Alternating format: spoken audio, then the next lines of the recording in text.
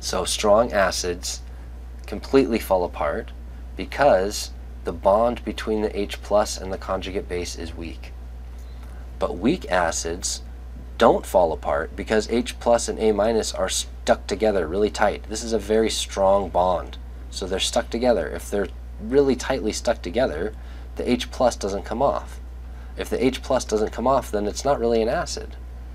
So when the H plus comes off really easily, then that's a strong acid. And it comes off really easily because it's a weak bond.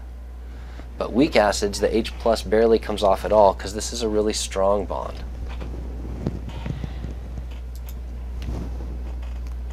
So we can see that in general, the stronger an acid is at donating H, the weaker the base is at accepting H. So if I have a really, really strong acid, I have a really, really weak conjugate base.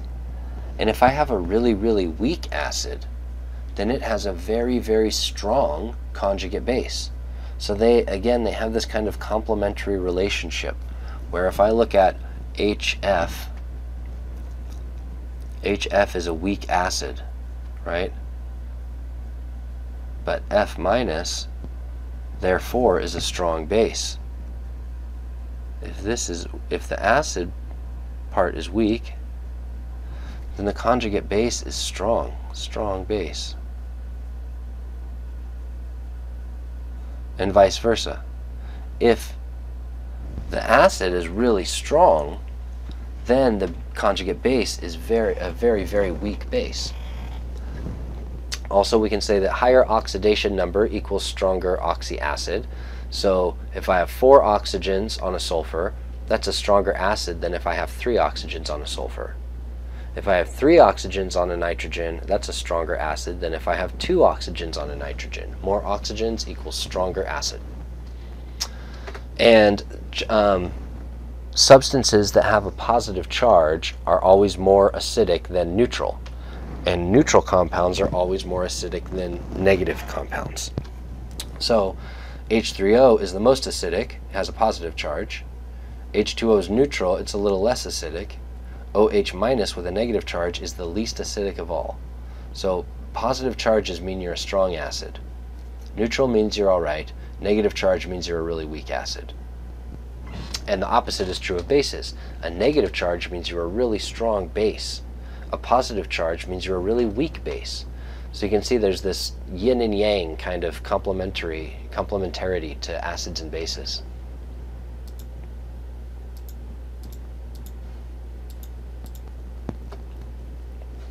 So strong bases go in water, just like an ionic compound. And an ionic compound, if it's soluble ionic compounds dissolve in water and break apart completely, just like a strong acid makes 100% H+, a strong base makes 100% OH-. By a different mechanism though, remember, because H+ ionizing in water is a chemical reaction.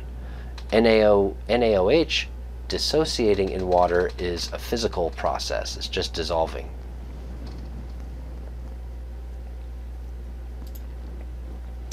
And when I put a weak base into water, a weak base only makes a little bit of OH, right? A strong base makes 100% OH-, a weak base makes less, 5% OH-, something much less than 100%.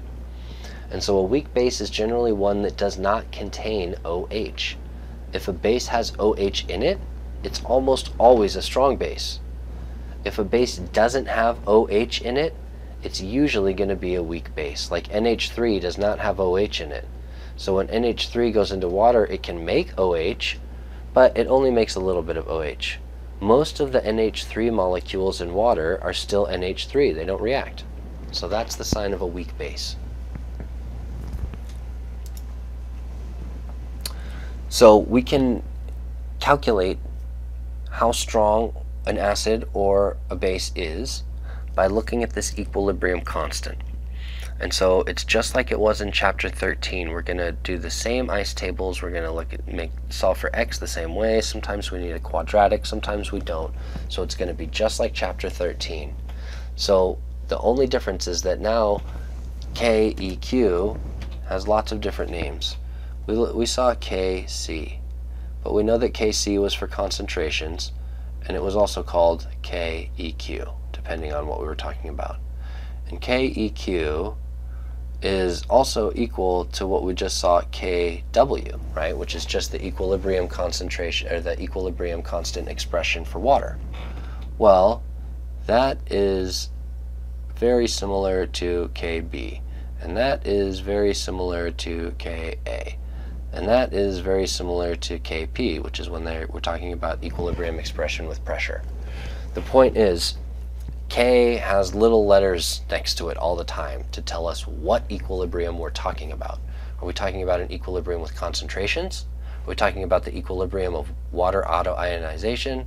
Are we talking about the equilibrium of bases? Are we talking about the equilibrium of acids? We're talking about the equilibrium of gases, and we're looking at their pressures.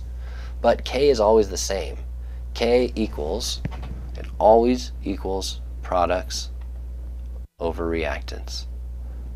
It doesn't matter what the little letter is after the K, we always form it the same way. We always form K by putting aqueous and gaseous products over aqueous and gaseous reactants. We leave solids and liquids out, and we raise them to their stoichiometric coefficient. So don't get worried, or don't get confused by all the different letters. We're going to now talk about the base ionization constant, but it's just K. It's the same K we've been looking at all along. It's products over reactants. Here's my reaction. OH minus times the conjugate acid. It's kind of represented in a strange way here, H base plus. But this product times this product, divided by this reactant times this reactant. But oh wait, this reactant is a pure liquid, so it gets left out of the reaction, gets left out of the expression. So this K is just the same as it was in the last chapter. It's just the K when we're talking about bases.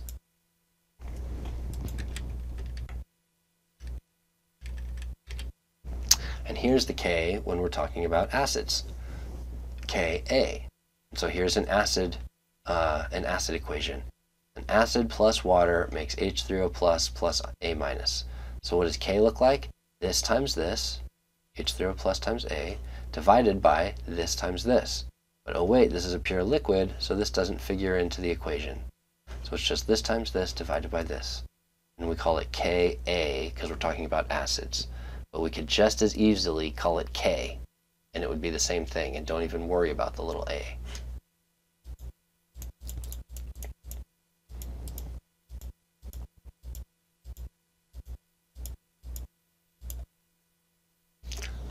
So when we're talking about weak bases, we come across nitrogen a lot, because nitrogen has that lone pair. We saw that with ammonia. This is NH3. This is N, these are H's. This is a carbon. So methylamine is NH2CH3. Here's pyridine. These are all carbons.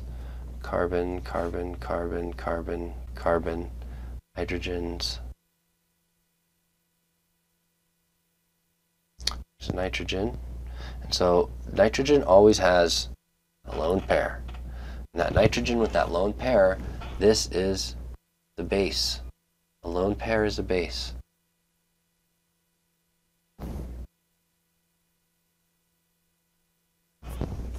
So these compounds with a nitrogen in them are called amines. So anytime we have a nitrogen with a lone pair connected to something, here's 3 H's or a carbon, or even in this molecule here, these are amines. Methylamine, pyridine, usually have an INE ending, and these are bases, generally weak bases.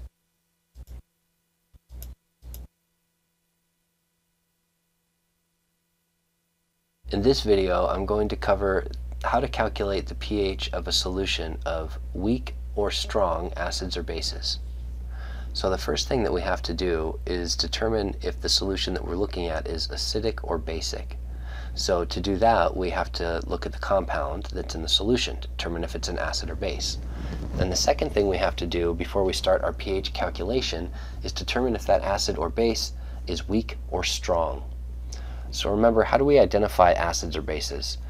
Acids generally have an H in the front of the formula. Not always, but almost always.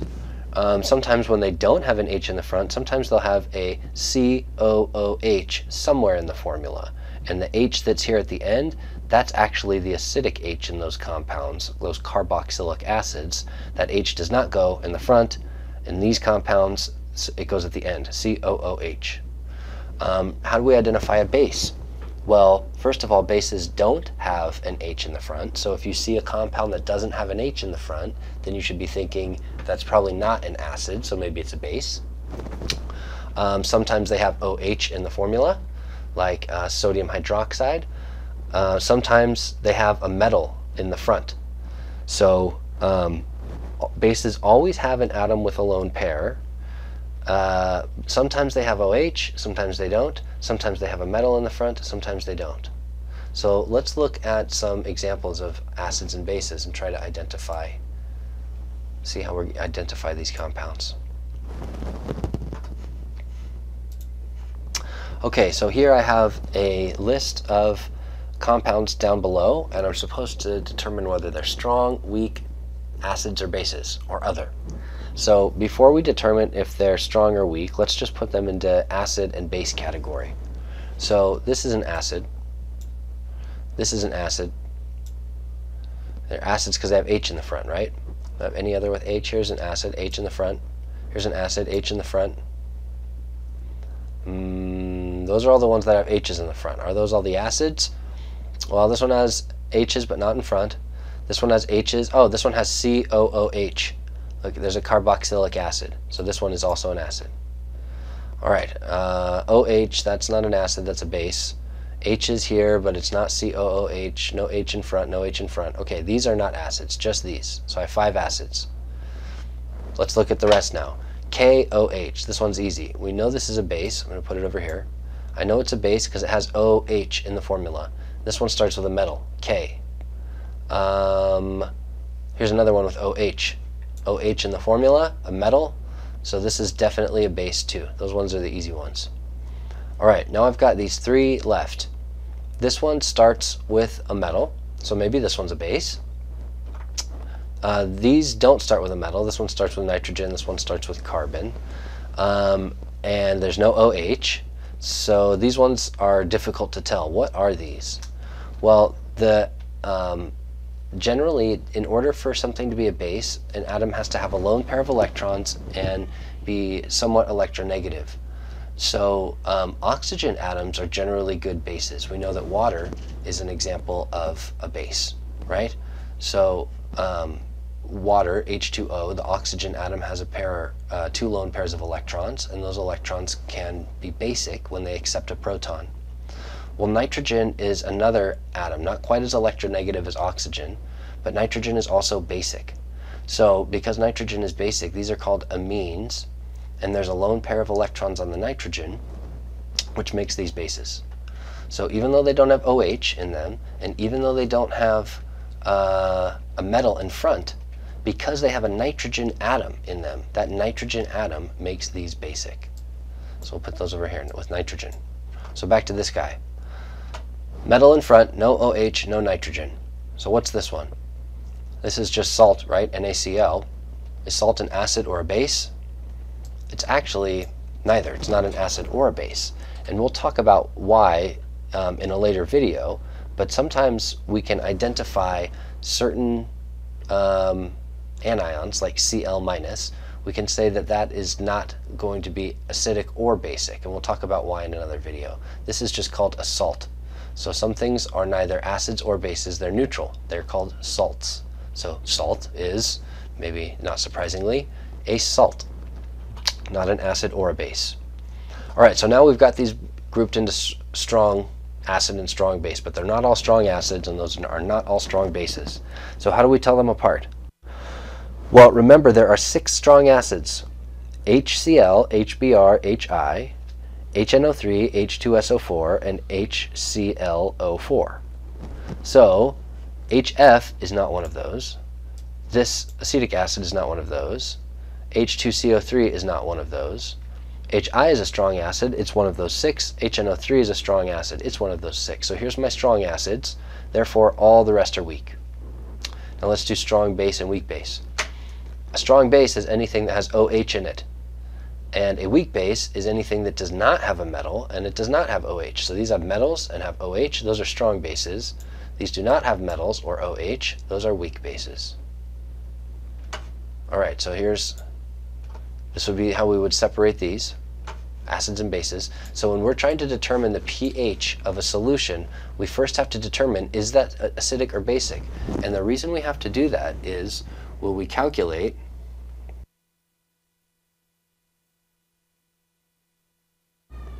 concentration of H3O plus, or will we calculate the concentration of OH minus? We'll calculate this if it's an acid, and we'll calculate this if it's a base. So we have to know if we're dealing with an acid or a base so that we know whether we're calculating this or we're calculating this. All right, is it weak or strong? Well, we just kind of went over that too.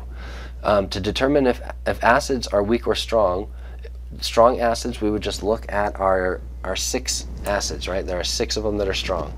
Memorize these. This is the easiest way to tell strong and weak acids apart. Strong, HCl, HBr, HI.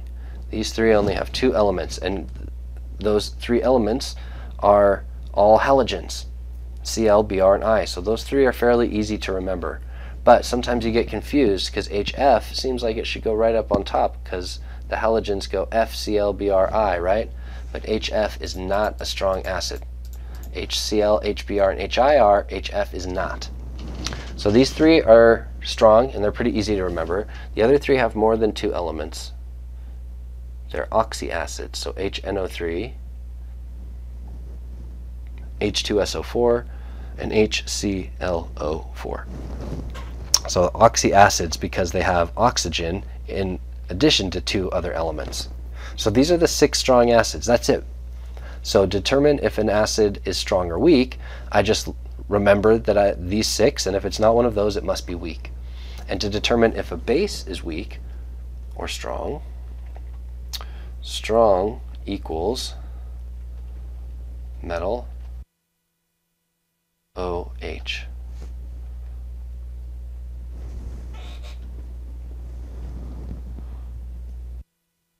Metal OH. Anytime I have a metal and an OH, sodium hydroxide, barium hydroxide, lithium hydroxide, potassium hydroxide, any hydroxide is a strong base. And weak bases are neutral, which means they're not ionic, so we could say covalent. And sometimes they have nitrogen.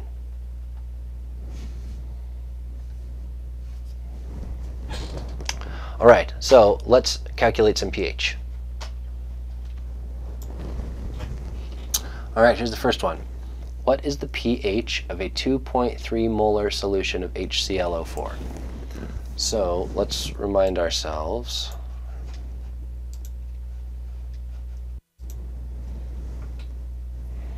that first we have to answer, is it acid or base? And second, is it strong or weak? All right, so acid or base? Acid, because it has an H in front. Strong or weak? HClO4, is that one of our 6 strong acids? Yes, it is. Strong acid. All right, so now we can actually start calculating pH. Okay, so since we're working with an acid, I know that I'm trying to calculate the pH. If I were working with a base, I would try to calculate the pOH, since it would be easier to find the concentration of OH minus. So I'm looking for the concentration of H3O plus. And once I have this, I can plug it into this equation, and then I'll have the pH. So when the acid is strong,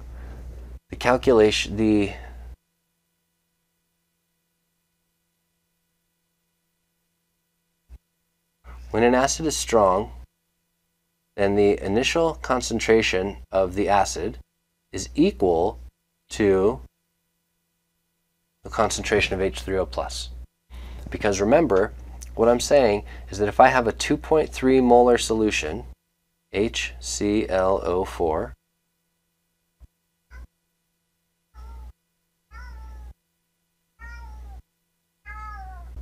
so if I have a 2.3 molar solution, that's my initial concentration of HA, right? 2.3 molar.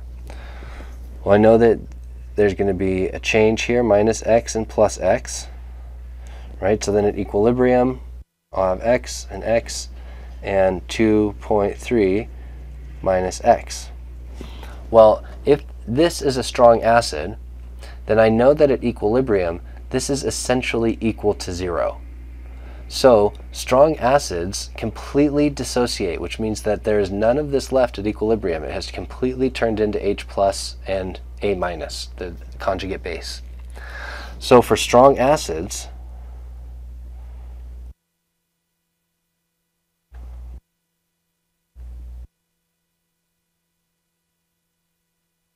X equals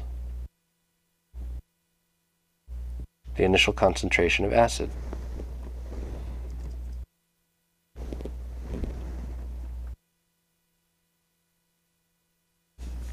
So since this is 0, I know that X is 2.3, but you know what? We don't have to do any of this math. For a strong acid, the point is that I already know what X is. X is equal to this initial concentration. So for a strong acid, we don't have to worry about this. Strong acids are easy. What's the pH of a 2.3 molar solution of any strong acid? Well, because it dissociates completely, and I know what the concentration of H3O+ is, then it's just 2.3 molar. Right? This is my initial concentration of HA. But it is also my concentration of H3O+. So I just plug the same number in. So to solve for the pH of a strong acid is very easy. I just have to plug in this initial concentration, 2.3 equals negative 0.36.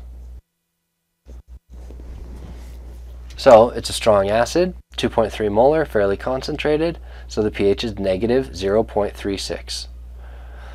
So remember, the pH scale can go below 0 and above 14. It can generally go from negative 1.7 to 15.7. So this is within an acceptable pH range. And again, this is not just for HClO4. Anytime I can identify this as a strong acid, then all I have to do is plug this number into this equation and solve for pH. Strong acids are easy. Let's do a strong base.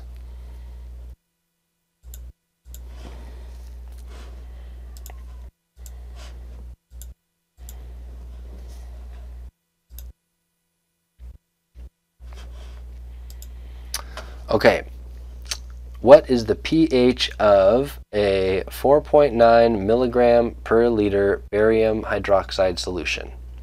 All right, so ask ourselves the same first questions. 1, is this an acid or a base? 2, is this strong or weak?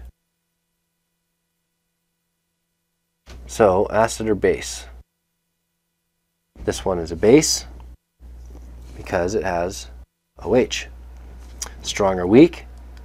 Strong because it has OH.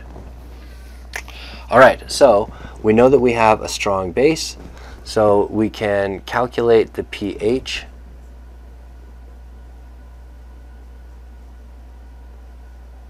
as the negative log of H3O+. But when I have a base, I'm not necessarily going to be producing H3O plus. I'm going to be producing OH minus. OH minus. So for bases, this is for acids. For bases, it's generally easier to calculate the POH, which is the negative log of the OH minus concentration. So then, if I calculate the POH, because it's easier for bases, because I just have to find the OH minus concentration, I just can't plug that number in for the answer, because the answer is still asking for the pH. I calculate whether I'm talking about acids or bases, I usually talk about measuring the acidity or basicity of a solution is almost always reported in pH units for acids or for bases. For acids, it's easy to calculate pH because they have H3O plus. For bases, it takes one extra step because I actually have OH minus instead. But remember, we also have another equation that says 14 equals pH plus POH.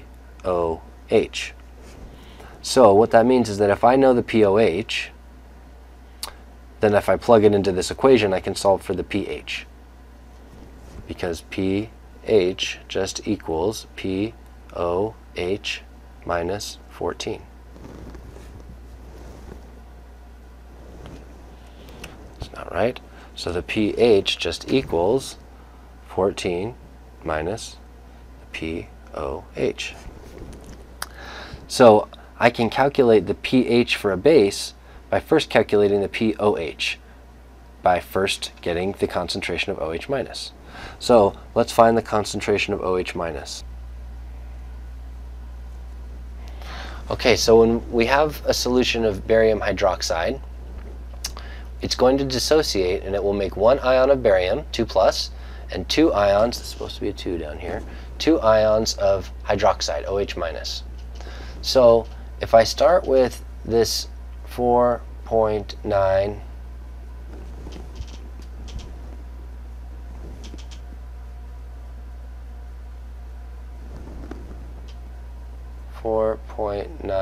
milligrams per liter, and we have 0 and 0, then this at equilibrium I'll have a bit less of this as it dissociates, and I'll have more of this, and I'll have plus 2x here. So remember that for strong acids and strong bases, I know that at equilibrium this is actually 0. Because that's what a strong acid and a strong base does. I start off with some amount of this stuff, and then it completely falls apart so that at equilibrium I have 100% or very, very close to 100% product and almost 0% reactant. So we can say that this is essentially 0. So I know that if this is 0, then X equals 4.9 milligrams per liter.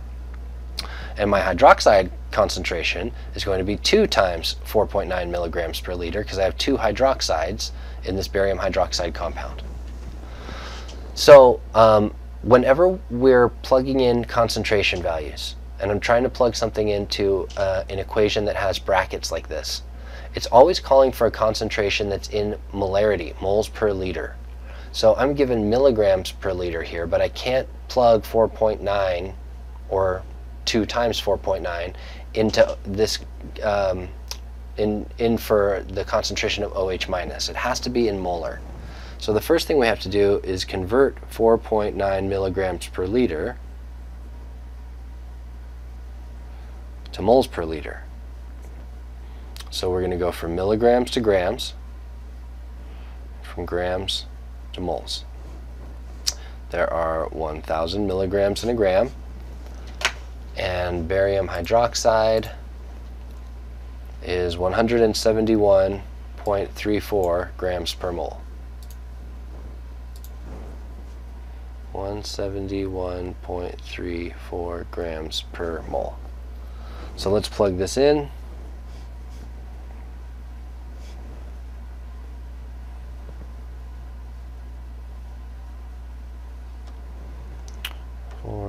.9 divided by 1,000 divided by 171.34. equals 2.86 times 10 to the negative fifth moles per liter, molar. Right, because milligrams and milligrams cancel, grams and grams cancel, and I'm left with moles over liter, moles per liter. So 4.9 milligrams per liter equals 2.86 times 10 to the minus 5 molar. So X equals 2.86 times 10 to the minus 5 molar. So the concentration of OH minus equals 2 times X, 2 times 286 times 10 to the minus 5th molar.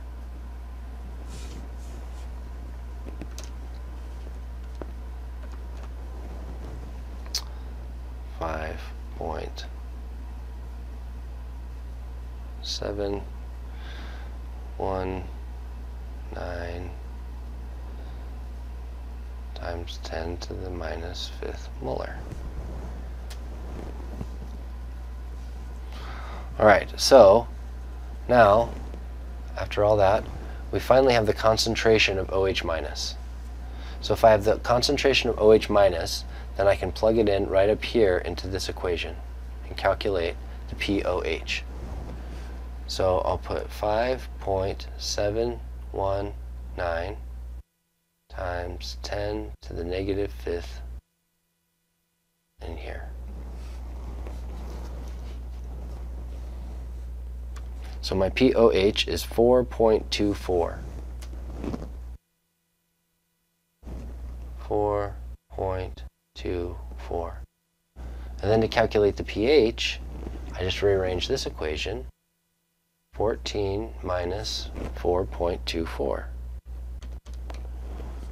So the pH equals 9.76.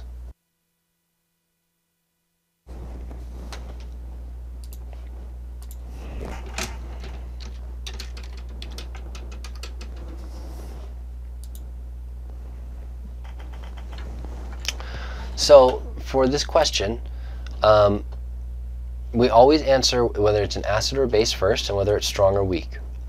If it's strong, it's easy for me to determine what X is, because whether it's an acid or a base, if it's strong, X is equal to this, because if it's strong, at equilibrium, this is always going to be 0. So if I start with this much acid and it's strong, then at equilibrium it will be 0. If I start with this much base and it's strong, at equilibrium it will be 0. So calculating X for a strong acid or base is easy. It's just equal to this. Sometimes if I have 2 equivalents of OH, I'm going to have to multiply by 2. But for the most part, calculating X is easy. I can set up this ice table, but I don't have to do a quadratic. I don't have to even look at an equilibrium expression and try to solve for X. X is just known because I know that this is 0, if it's strong or weak. Excuse me, if it's a strong acid or a strong base. But if it's weak, I have to do something completely different. So let's now solve for the pH of a weak acid.